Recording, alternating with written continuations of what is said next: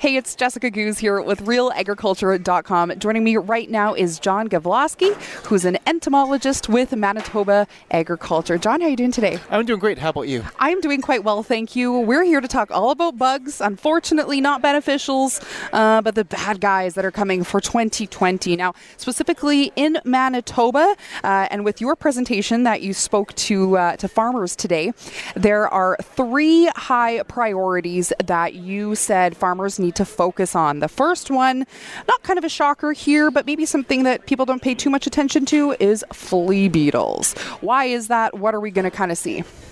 So yes, first of all, it's flea beetles affecting canola that we're concerned about. There's actually lots of types of flea beetles, but there's a couple species that have been chronic pests of canola for the past several years. Levels are high, and what compounds the problem? When you get growing conditions where it's taking a long time for those seedlings to get 3 or 4 true leaves on them, that's what makes a really risky situation for canola growers. If by chance you get a warm, ideal soil moisture conditions in the spring, usually your seed treatment is all you need to deal with flea beetles. But when you have high flea beetle levels combined with growing conditions that keep the plants in that seedling stage for an extended period of time, that's what puts things at risk. That happened last year. People were doing foliar sprays to try to deal with it. A lot of people were having to look at reseeding patches of their fields or whole fields. Yeah, because they were wiped out. That's right. The pictures weren't the greatest. I remember seeing a couple of them, covered on the back of a truck, right? They were there. They were prominent. Are there certain places in Manitoba that we're going to potentially see that rise or that kind of pop-up of them in canola? It was quite widespread, and certainly not every farm, but each agriculture region of the province was dealing with flea beetles. Secondly, high priority would be it would be cutworms. I kind of gave number 3 away, but it would be cutworms. And why is this, John? So cutworms, now when we talk cutworms, we're not talking a particular species. It's a complex of species. So you've got different types of cutworms. And last year we had 2 species that were quite prevalent. One's called dingy cutworm. It overwinters as a partially grown larva, so as soon as the crop is starting to germinate, you've got these little dingy cutworms there feeding away. The other one that we saw a lot of is called redback cutworm, and it overwinters as an egg. So early on, people don't notice it much, but starting about late May and through June is when it can be quite destructive. If you've got both of them happening in an area, it can seem like you've got this very extended cutworm season. So that was happening. Some of the farms, it was more of a complex, not just one species. And to add to that, there's another species we started to see a little bit of this year called pale western cutworm.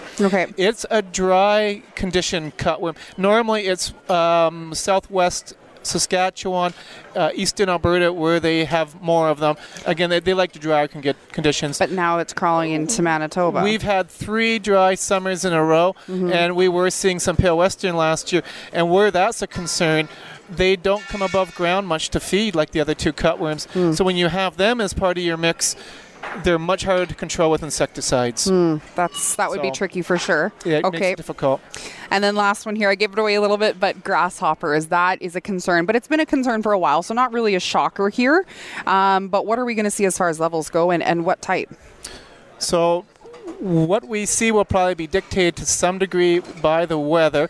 Again, we've had these 3 dry years in a row, and 2017 the levels were still low enough. There wasn't a huge concern. 2018 we saw them building. 2019 we saw them building still further. So the populations have been increasing over the last couple of years to the point where last year there was a fair amount of edge spraying of fields and even some whole fields being sprayed for grasshoppers. And if we get another hot, dry year, that's going to favor their populations. We did get a lot of moisture in September and early October, but the grasshoppers are in the egg stage at that point, and those heavy rains probably won't have killed them off.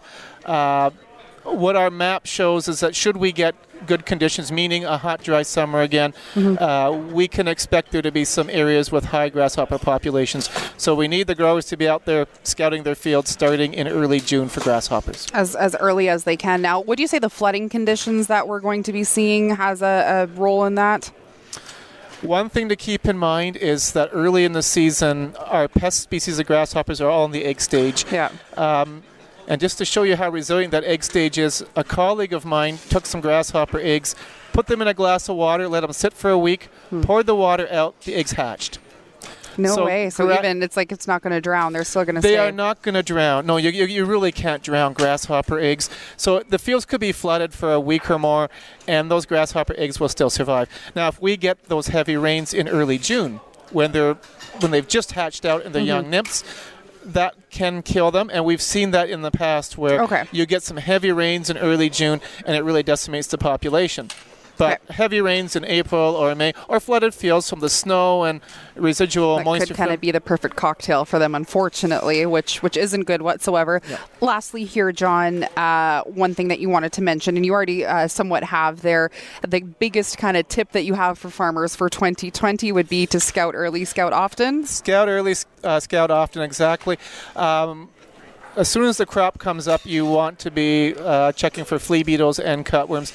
And even if you've got an insecticide seed treatment on your canola, which it all does have, it's still good to be out there looking. The cutworms can still be an issue, and it's good to be keeping an eye on just how much feeding you're getting. So start scouting early, and again, the areas around your field, the headlands, start looking for grasshoppers in early June. Okay. Well, John, thank you so much for your time. I appreciate it, as always.